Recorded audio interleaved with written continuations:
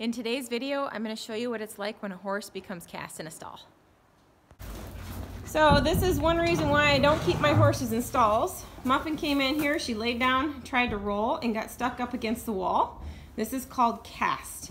I know several horses that have died from being stuck in a stall at night, and who knows how long they were there before they were found like that. So luckily I'm right here and I can help her in this situation and get her out, and I've got some help here with me. But so for those who've asked me many times over the years why I don't stall my horses, this is an excellent example.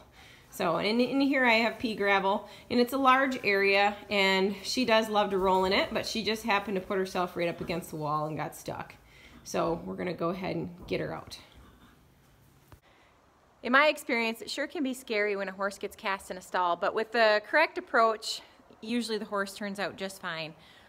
What I've typically done before is we take and put a soft rope around the legs and just simply flip the horse back over.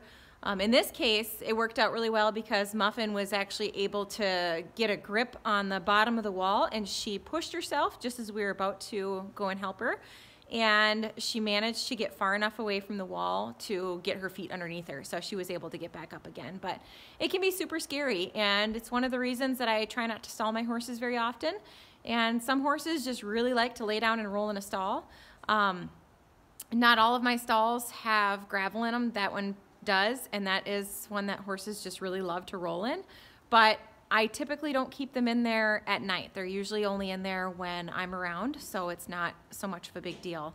But I do have horses who absolutely will lay down and roll in any stall of any size and any kind of bedding or footing down. They don't care. So it's just a risk that we take as horse owners.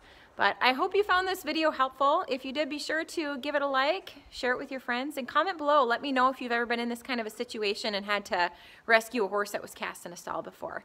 Thanks so much for watching.